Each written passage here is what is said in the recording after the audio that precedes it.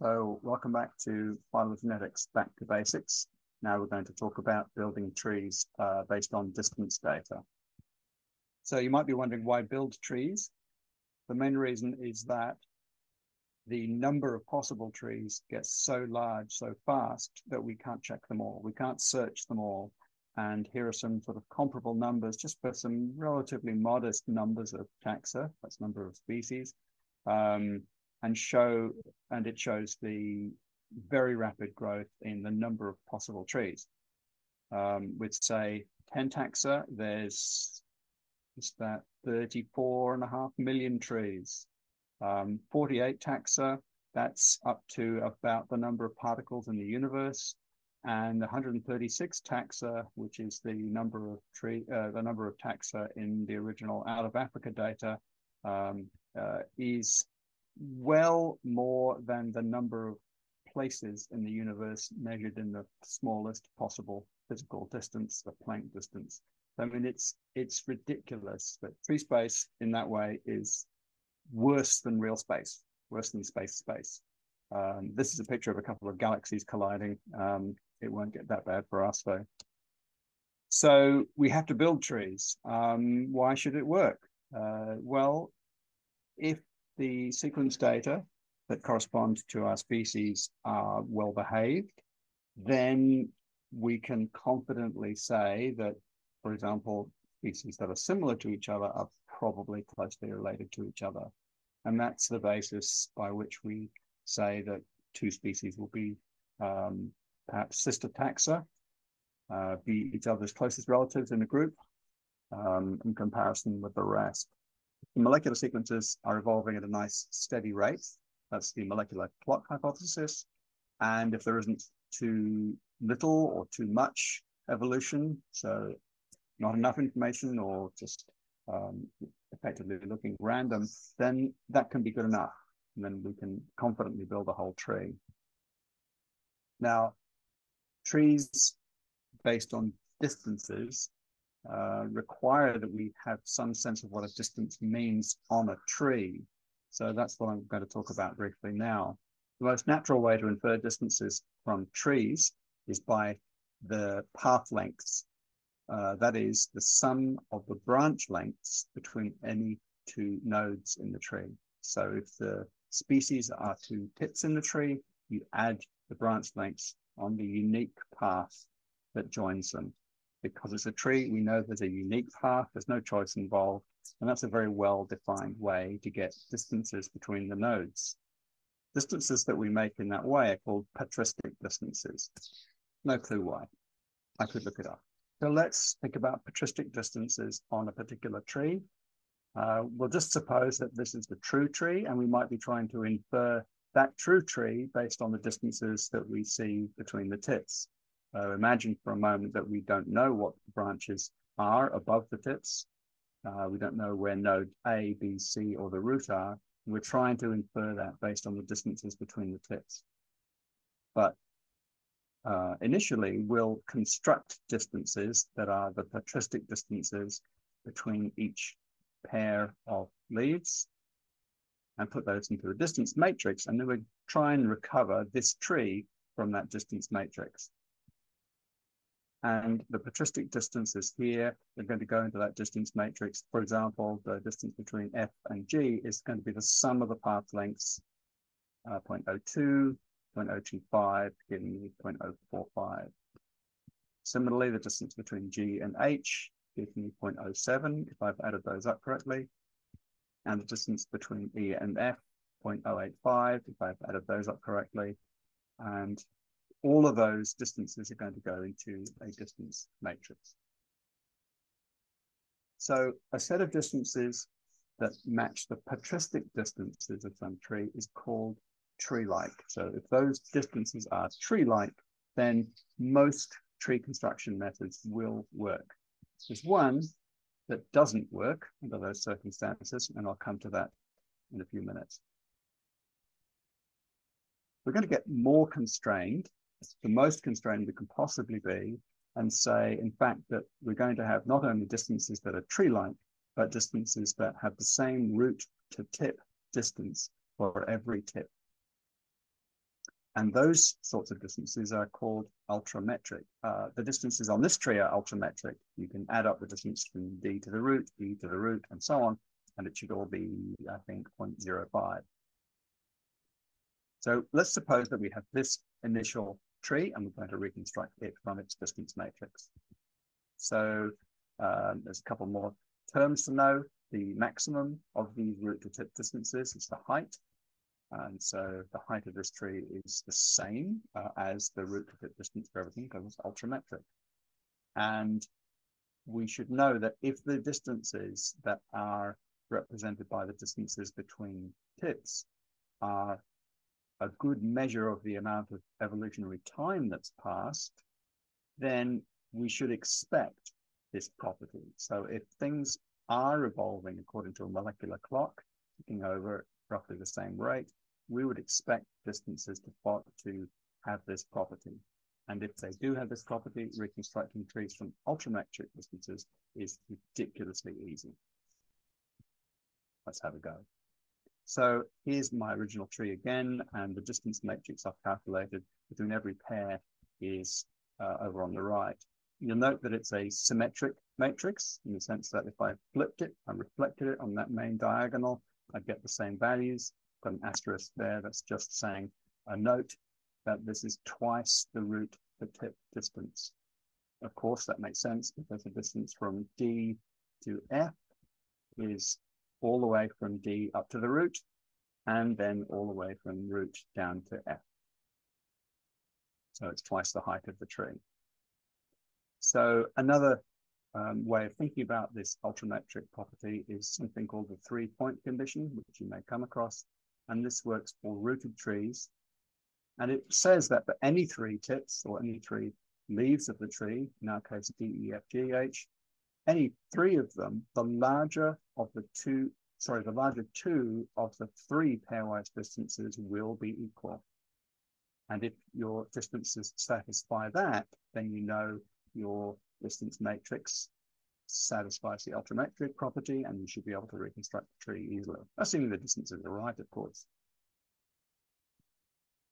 This is the slightly simplified version without the lower left triangle because it's symmetric. We don't really need it, and actually you don't really need that main diagonal full of zeros anyway, so you'll frequently see distance matrices just in terms of the single copy of the informative bit of information. So D to E, D to F, E to F. The distance from G to E is G to E, G to G is there. So all the distances involving G to D, G to E, G to F, and G to H essentially are in the column above where I've highlighted and in the row where I've highlighted, or the G to everything else distances. Now, just a reminder, the general approach on how we build a tree is we go from our sequence alignment somehow to form a distance matrix. And then given our distance matrix, we select pairs of nodes to join, forming a new node. And then we ask ourselves, well, have we finished? And if we have, then we stop. And if we haven't, then we update that distance matrix somehow, remove the nodes that we've just joined together and replace them with a new node, say Z, and then repeat the process. So this part updating the D and this part selecting the two nodes, slightly technical, and we'll go into those in a moment. Before we get onto that part, we need to think about how distances do come from molecular sequences. And remember, we've now aligned our sequences. And having aligned sequences, which it means that we can compare each pair of sequences together under some model or some imagination of how differences arise, and then we can get a distance from those comparisons. The simplest of those is simply the uncorrected p distance. So it's just the proportion of sites that differ between the two sequences. Very simplistic. It doesn't really have a model associated with it, but it sometimes works reasonably well. The first of the actual statistical models would be the Jukes-Cantor or JC69, published in 1969 model. And a correction using that model can take into account the changes of multiple character state changes going, for example, from an A to a C and then back to an A again, even though we might not observe those changes.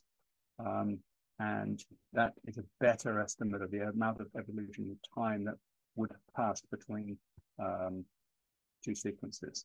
In fact, between their common ancestor and the two sequences.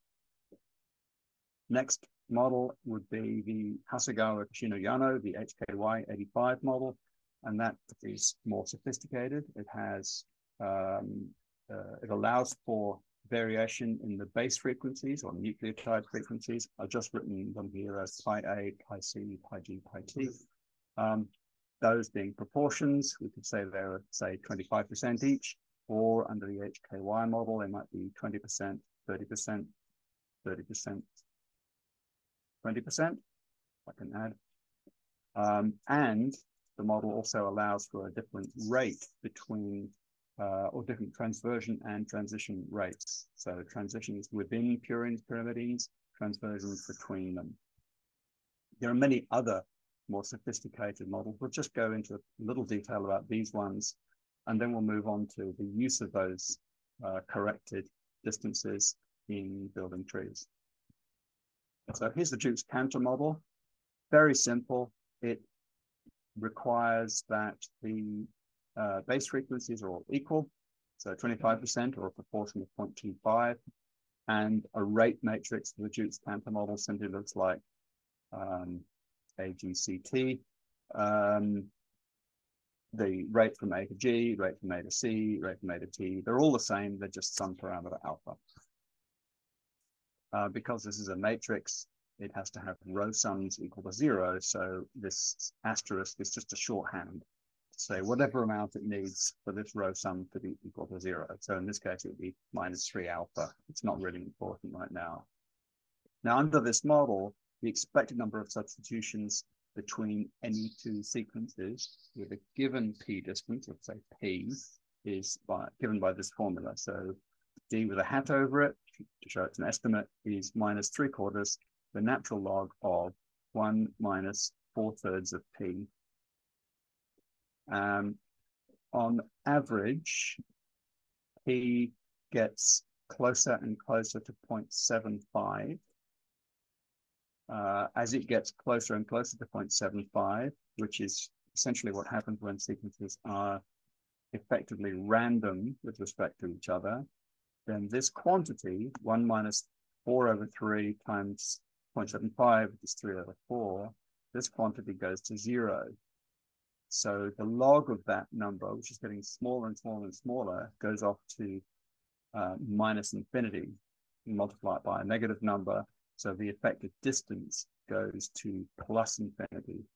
So when the p distance gets very, very large, around 0.74, 0.73 even, then these distance estimates using the Jukes-Cantor correction can get wildly out of hand, really very large. And you just need to be a little bit aware of that when p gets quite large. That's known as saturation. And we won't cover it very much further, but it's worth knowing that when the distances between sequences get very large, your estimate of the actual amount of evolutionary distance between them, or the evolutionary time, can get really, really unreliable. The next model, the HKY85 model, allows for different nucleotide frequencies, so these can vary. You still have to sum to 1, so there's only 3 degrees of freedom, if you like, 3 parameters that are available to vary. Once you set pi A, pi G, and pi C, then pi T is fixed because it has to sum to 1. The other thing it gives you is this transition-transversion ratio, given by Greek letter kappa here. And you can see, don't try and remember it, but this is the HKY85 model where kappas are occurring for the AG-GA transitions and the CT-TC transitions. and it doesn't occur for any of the other transversions, other substitutions which are transversions. And this also allows for a correction, much the same way as the Jukes-Cantor one does, at the bottom of this slide, but it's much more complicated, and I don't want to go into it right now. It takes, it's much more involved trying to do that correction, but software does that for us. So ultimately then we can go from our alignment, our favorite alignment, perhaps we fix it up a bit better than this one, and from that alignment, it means we can compare every pair of sequences and perhaps apply the HKY85 correction or the JC59 correction and end up with a distance matrix. So distance from a acutus to a Aeneas, Aeneas to acutus, and so on. And once we've done that, then we can take that distance matrix and apply it to the tree building method. So let's have an example, and we'll start with ultrametric distances, which is the easiest possible case. So imagine that we have this true tree. It's an ultrametric tree, and we've got 5 leaves. We don't know what the internal relationships are, the A, the B, the C. We don't know where they are. We don't know where the root is. So here's our original distance matrix, and we can see that there's a couple of values here that are the smallest, and that's the FG distance. So we'll choose to put F and G together, and then we need to work out what's the distance between the new node, which we're going to label C, just by chance, and the rest of the nodes. And once we do that, then we'll have reduced our problem a little bit. It'll be the same kind of problem, and then we can just iterate and repeat this process until we're done. So imagine we put our new node C in. We want to know what its distance is to the others. We'll recall for a start that the distance from F to G is given by now a path length. So it's the length of this edge or this branch from F to C and the branch from C to G. We also know that the distance between F and H is given by this blue path, which includes the branch length C to F and some other branches. And the distance from G to H is given by the branch lengths on another path, this branch C to G, C to G, and some other branches. And the branches from this new node C through to node H will be the same for the 2 paths. And if we think about that a little bit more, then we might realize that, in fact, the length of this path from C to H is given by the formula above. Now, why is it given by the formula above? Well, if I add the path, the blue path from F to H, and I add the green path from G to H, then I will have counted the branches on the path from C to H twice, and I will have counted the branch from F to C and from C to G once each. Now, if I want to take off those branches, that's equal to the distance between F and G, so the red path. What's left will be 2 lots of all of the branch lengths from C to H, and so if I divide it by 2, then I should be done. That's the distance from C to H. So then I've got to update my distance matrix. Remember, I've worked out the new distance. I'm going to put that into my current distance matrix, update that, and then repeat the process. So here's my original distance matrix, D with a subscript 0, and F and G are going to go. Going to replace by C. So anything in a column F and G goes, or a row F or G goes, and I need new entries for row and column C. That's distance from D to C, E to C, and C to H. It's just a question of applying that same formula. So we have the distance from C to D is half of distance F to G, G to D minus FG. We can work that out, and that's 0.08. The next one, distance from C to E, F to E, G to E minus F of G again. That's common in all of these formulae. You get 0.08 again, and the last one you find is 0.04 using the equivalent formula. So now we have the smaller distance matrix, and we do the same process again. We might be joining C with H and keep going until we're done. So you can also think about this as now, well, we've reduced this problem a bit. We've gone from this original tree to this tree, assuming that our distances are patristic, they've come from this tree, then we've made our problem a bit smaller, and we know that we can solve this one too. We just keep going. So that's how tree building works. What is it? This is fine if the distances are ultrametric, but if they are not ultrametric, then you might run into problems. So non-clocklike trees next. This is where we no longer guarantee ultrametric property.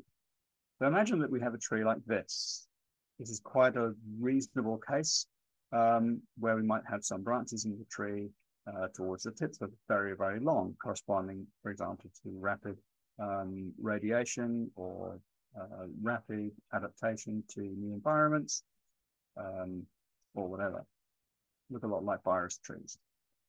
Suppose this is the true one, and then we have this distance matrix. So I've calculated the distances between every pair with this very short set of red branches here, 0.005 each.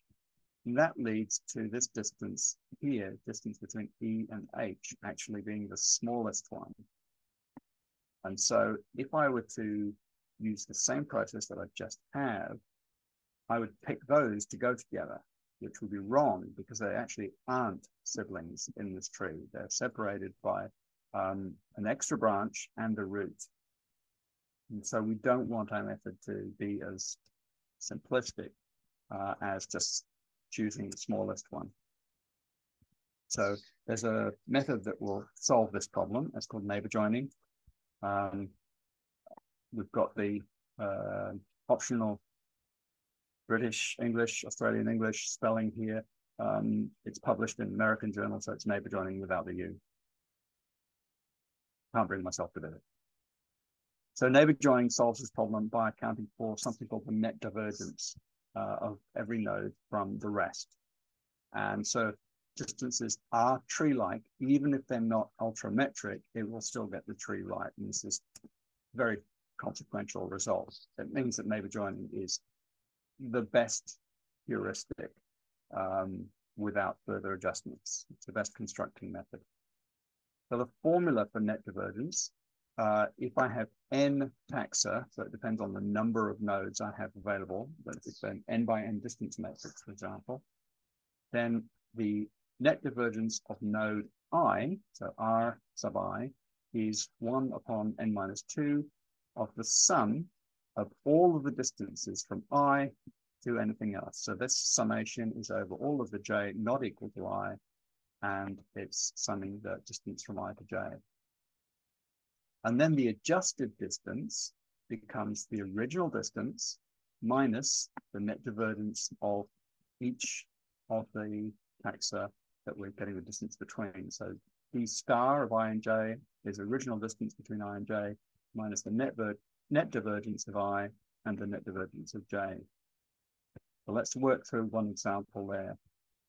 I've calculated the net divergences for these based on the distance matrix. So they look a little weird, they're repeating decimals because n minus 2 here is 3. I've got 5 tips in my distance matrix. So I'm divided by 3, so I've got 0.6 recurring, 0.6 recurring, 0.3 recurring here. And if I apply that adjustment to the distance matrix, I get d star, which shows a slightly different pattern. They're all negative. That doesn't matter at all. It doesn't mean that anything has gone wrong. I just need to find the most negative value or values to choose for joining together to form a new taxon, a new clade. And I've highlighted here in purple the two minimal values. They're between D and E and between F and G. And they're not between, our problem taxa was D and, it was E and H, and the entry here for E and H is not the minimal, it's minus 0.078, along with a whole lot of other ones. So if I highlight what those pairs of taxa are on my original tree, which you can see, I hope, in purple here, they're D, E. So picking those together to make a new node would be fine. And F and G. And again, picking those two together to give me node C would also be fine. Once I've done that, it's the same process as I used before to update my distance matrix. I take away the, well, I add the distance between F and H plus G of H minus F of G, and that gives me the distance between C and H. I'm just not going to go through that now, very straightforward.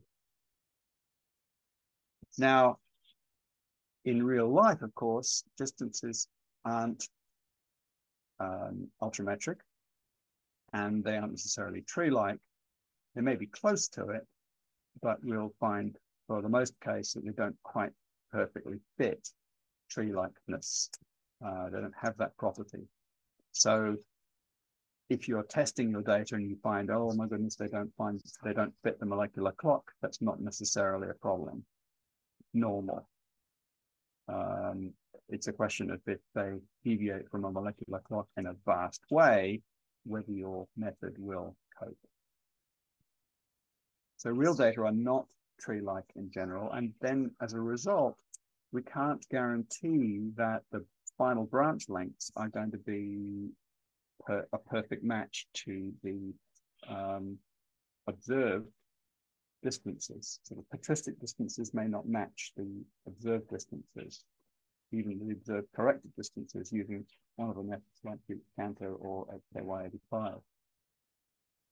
So one approach is to adjust the final branch lengths after having constructed the tree, and adjust them to be as close as possible to fit the observed distances.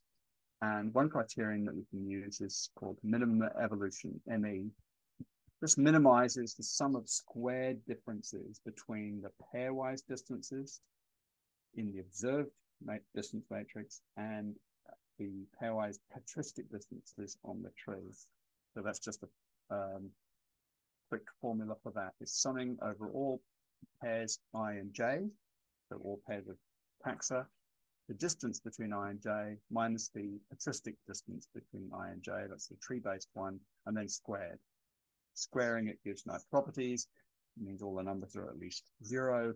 And so if you minimize them, you get down to 0, then it's perfect fit. It's a nice property to use. Now, this is a little bit basic even, and it has one kind of obvious flaw, which is that it's treating all of those distance estimates as independent of each other. And we've just seen that they're not independent because many distances share common paths in the tree. So they're clearly not independent. And so more sophisticated methods exist to account for that. And you're encouraged to read some relevant papers about that if you're interested. And so here's a couple of examples now with the Anolis data set that we've been using in the tutorial. And this is a tree I built with the program Splits Tree, just using neighbor joining and uncorrected p distances. And it looks okay, but I'll draw your attention to a large number of very short branches near the center of the tree, really quite short, very hard to resolve those. So perhaps uncorrected p distance isn't as good at resolving those deep branches as we'd like. The next one is Jukes-Cantor, and although it hasn't changed the structure of the tree, although it's moved over a little bit, I think it hasn't changed it. Perhaps it has.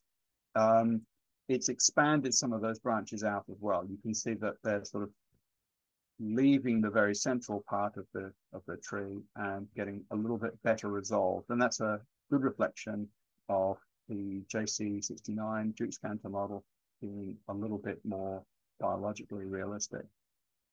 Let's try the next one, HKY85. And this is making very little distance to the tree, except, again, in terms of those branch lengths. It's moving some of those branches away from the middle, which is good. And it means it's going to be a little bit more easy to resolve what the root of this tree is. But we will have to talk about rooting this tree another time, because it's not obvious what the root of this tree would be from this unrooted diagram. Now, building trees is fast. It's one of the reasons why we do it. But there are some limitations. And we see here that these are reasonable trees.